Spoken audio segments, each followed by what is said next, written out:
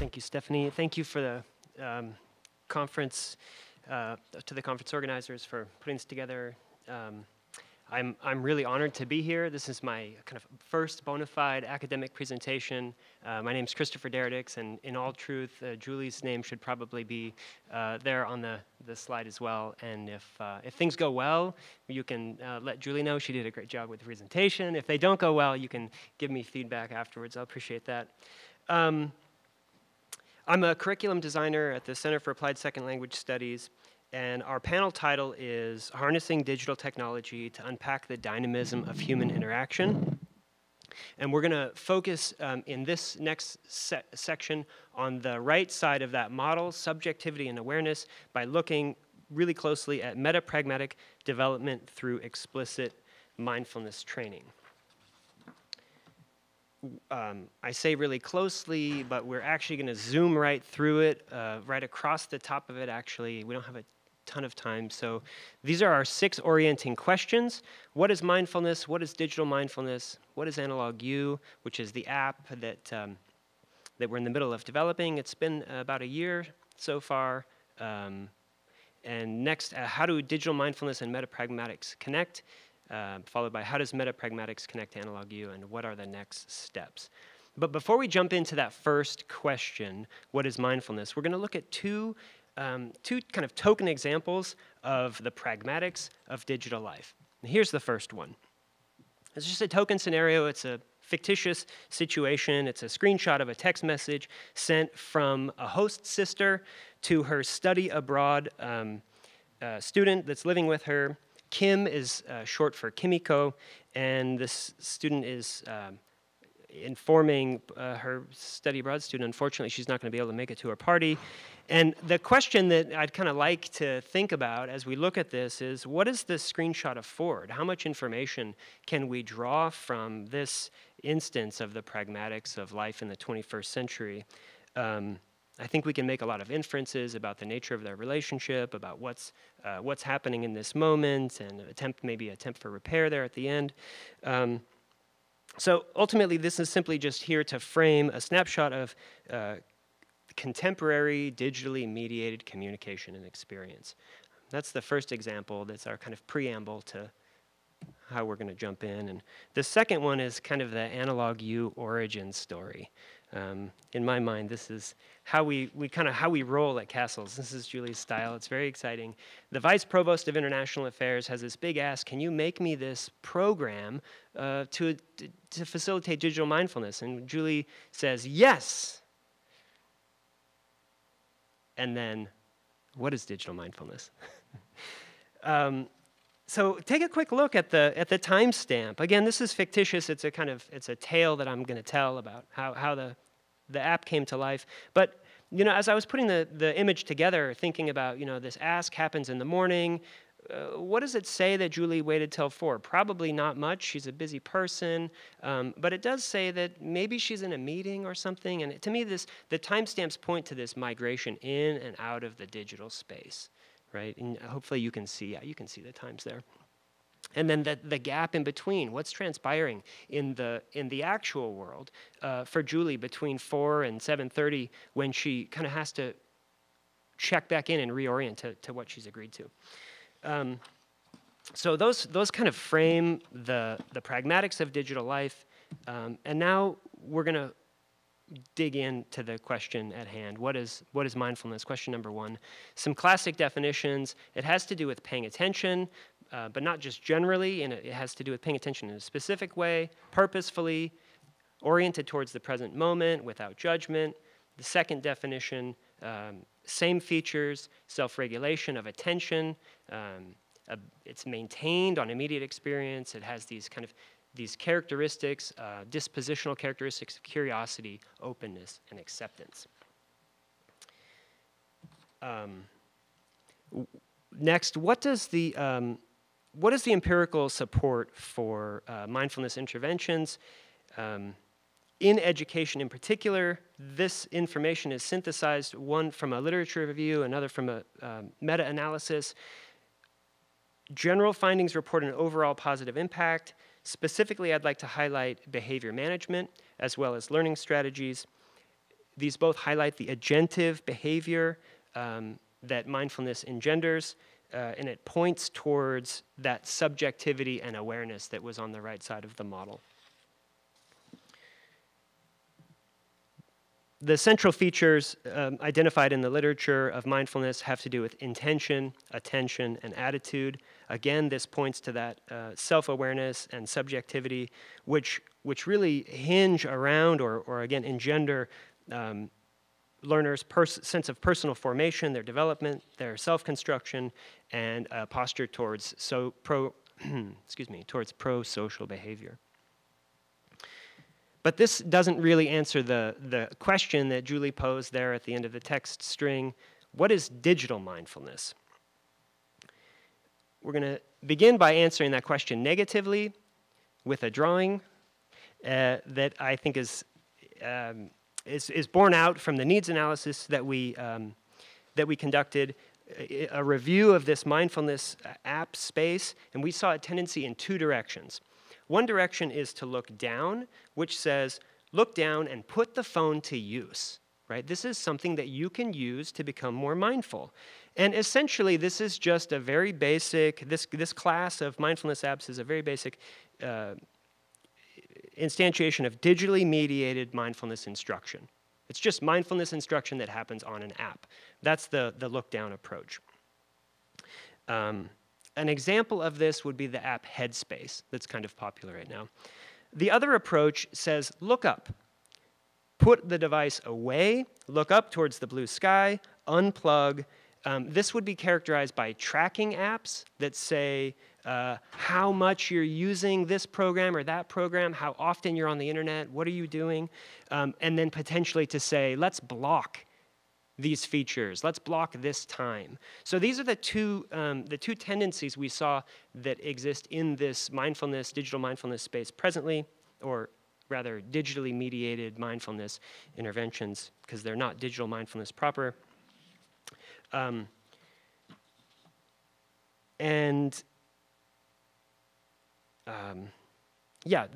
apps that exist are currently kind of fall into one of these two categories, but we see something, kind of a third way that is lacking and that needs some further attention. And it's really precipitated by this the coming of age, the digital coming of age, both for individuals and for us kind of as a species. Look at these, this is a Sprint ad. Look at these significant milestones in human development. First steps, first haircut, first day of school. We want to say that digital mindfulness, as we understand it, as we've come to develop this concept, requires a third approach which recognizes devices as portals for experience, and that these devices are actually mediating socialization and acculturation, but not only that, also cognition itself. These devices are profoundly integrated into the fabric of our physical, psychological, and social lives. Technology co-regulates and co-articulates with human cognition. And for these reasons, digital mindfulness attempts to engage the world of digital distraction as a performance space where targeted aspects of both digital and analog experience are drawn up into conscious awareness and directed towards more conscious and conscientious participation. I like to ask really big questions, and fortunately, the kind of project initiator, the vice provost of undergraduate studies at the time, does as well. And some of the questions, and Julie does too, some of the questions that we're really kind of looking at, we're looking down upon are, or up at, I guess, what is the trajectory of human consciousness? And how does digital technology mediate that trajectory? And what is our responsibility towards this moment in history when in the press currently there's a lot of heat directed at these folks who have developed many of these apps for kind of doing a disservice to humanity by explicitly designing these apps to be addictive, quite literally. And what are what are our responsibilities in this moment to that? So then finally, let's look at it, at the full-body definition that our team has come up with. Digital mindfulness then is mindfulness not only addressed toward, but occasioned by the habitual use of digital technology. It's technology that seeks to induct users into mindful awareness through simultaneously recruiting the most habitually deployed features of our mobile and digital lives, while also promoting increased reflection and intentionality. That's the thrust of this concept that we're working to develop through this app. So then the next question in our series here is, what is Analog U? Now that we've gotten to this point in the conversation, I can say with kind of some coherence that Analog U is a digital mindfulness app.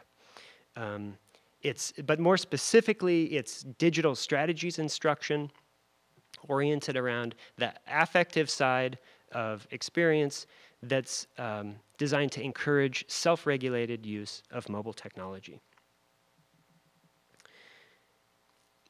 It's not only affective strategies instruction, though, because generally speaking, mindfulness instruction is affective strategies instruction, but this is affective strategies instruction within the digital domain, or kind of at that liminal border between the digital domain and the actual. And when we think of that space, again, think of the text message between Julie and the Vice Provost, the way that this migration in and out of that digital space, so much, as we know, so much of this digital technology is social, texting, social media, web. So what we want to say is that much in the same way that the study of pragmatics and functional language use raises meta-awareness around the dynamics of interpersonal and cross-cultural communication, we want to say that Analog U attempts to raise that same kind of awareness around the dynamics of digitally mediated experience. So why do we want to say that?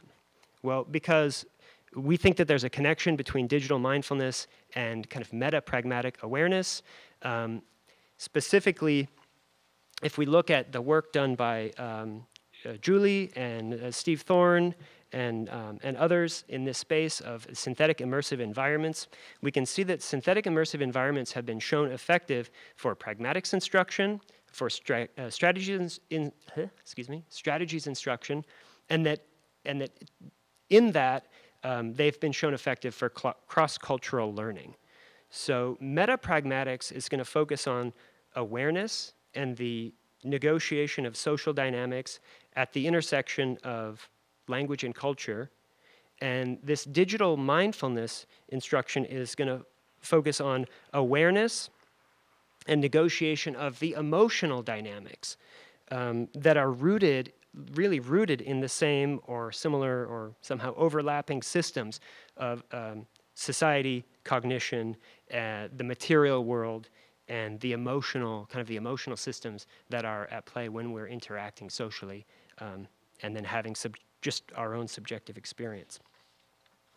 So what this does is what we're attempting to do is put meta-pragmatic awareness and digital mindfulness kind of on parallel tracks, and say that through the research that's been done in synthetic immersive environments for pragmatics and strategies instruction, which moves students away from a laundry list of strategies and rules about interpersonal communication and intercultural communication, and towards this disposition of informed, intentional, authenticated practice. We want to say that that same process is availed through digital mindfulness, again, moving away from a laundry list towards a disposition.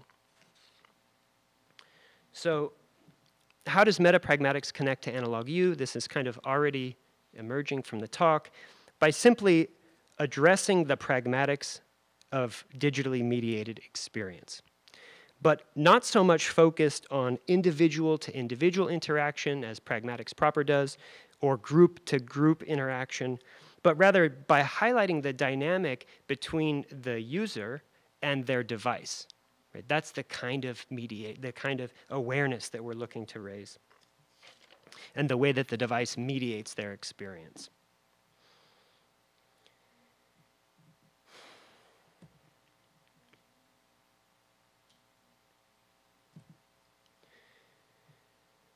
So we worked to our strengths, essentially, in putting this digital mindfulness app together. And what we did is we pulled from the same Ishikawa and Cohen model that Stephanie cited earlier, observe, analyze, and extend. And we found that that model actually coordinates really well with the heart of mindfulness training that emerged from John Kabat-Zinn's work at UMass Medical School that's oriented around these three parallel notions of notice, reflect, and choose. So, and as we developed it, there's a really strong correlation between these subpoints. So on the observe side, oh, by the way, there's a little formatting issue. Metapragmatic should be on the left, and analog U should be on the far right. So on the left, observe. This is from metapragmatic awareness, attention without interpretation. On the right side, we're seeing the kind of subtopics under noticing that are actually key topics addressed within the app, and there are lessons entailed behind each of those topics. Okay, so here are some screenshots from the app regarding the notice section.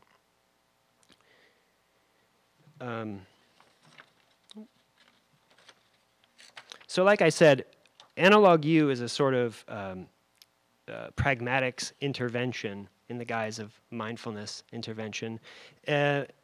Because it's kind of coordinating across these three parallel domains, and that's the kind of the first reason that it's a sort of pragmatics intervention. The second is that the avatar that we are cultivating in the app is here in the middle and on the right side. The avatar's name is Robox. And over the course of a user's engagement with the app, the avatar becomes more embellished. It becomes more developed. It becomes more sentient. And so the avatar is actually a sort of cultural informant from the other side, from the digital domain. And the avatar says things like, "Your phone is my body." Sorry, I'm having a hard time reading it. "Your phone is my body, but I can't sense it on my own. Can you tell me what my body is like?" And this cultural informant helps mediate the experience. Okay. Next. Again, coordinating between the metapragmatics on the left and analog U, mindfulness on the right. The first item across the top, each of those deals with awareness. The second, construal of the illocutionary force of an utterance and pleasant and unpleasant experiences. They might seem like they're kind of not really coordinated, but from my perspective, both of these kind of answer the question, what is happening? What is happening around me? On the left, from a pragmatic standpoint, what are the dynamics at play in this interaction? And on the right, what are the dynamics at play within my within my own experience? So here are more screenshots from the reflect section. The avatar as interlocutor helps to externalize and it helps the user vocalize their subjective experience. So the middle one there, what does that feel like? By asking questions from a non-judgmental, this is a computer, this is the soul of your phone is asking you a question. What does it feel like to be human, essentially? You know you're not going to get any judgment. You've probably never thought about that question before, and so here's a moment to reflect and to bring into conscious awareness and to vocalize the experience of what it's like to be human. It's designed to reveal for users the interplay between their social experience, their emotional experience, and the way that the material object and the electronic environment engenders their experience. Finally, on the extend and choose plane here, pragmatics is generally much more oriented towards a goal. Mindfulness, I mentioned, is kind of this disposition. that is non-judgmental. But on the right there, compassion, it is sort of an orientation towards a disposition, which I highlighted previously. And on the extend side there for metapragmatics, enactment of a strategic interaction. Again, this is a sort of goal-oriented question of, like, in this current moment, what do I want to achieve, and how do I move towards it? How do I implement this strategy? On the right side, community, it's also a sort of, it's not a specific goal so much as it is a general movement towards an integrative, community-oriented experience. So let's look at some screenshots from this section. Here we see Robox. This is the birth of Robox, and it's kind of incubating, and then it has a little movement in the second slide, and there finally we see it crack and begin to come to life. And we're hoping that this interaction with this digital interlocutor from the other side, this intercultural experience, will help engender the birth of a metacognitive awakening, where here this kind of more articulate, inspired avatar comes to life and participates with the user, and the user has a choice to consciously and conscientiously interact with this alien digital intelligence that is so responsible for their, for part of their experience. So how does, to answer this last question, the fifth question of 6, how does analog U connect to metapragmatics? You're guided by an avatar who functions as a cultural ambassador and informant, period, new line, typo. The user's experience is framed as a cross-cultural encounter. Pragmatics and strategy-based digital, it's also pragmatics and strategy-based digital mindfulness instruction. And then finally, we're hoping that this is pointing us towards metapragmatic development through explicit mindfulness training. It's pretty, it's kind of, we're pretty far out in verifying this, so that's certainly the next step, empirical validation that the theoretically informed decisions that we made along the way are actually going to get at the heart of what we're aiming for. We're going to do this in 3 ways. First, by looking at language and behavior and seeing if there's any pragmatic or metapragmatic development. Next, by looking at the back-end user data to see kind of what the dynamics of interaction are. And then finally, to look at the physiological side of users who engage with the app and see if there's any brain change that happens as a result of the interaction. So, thank you.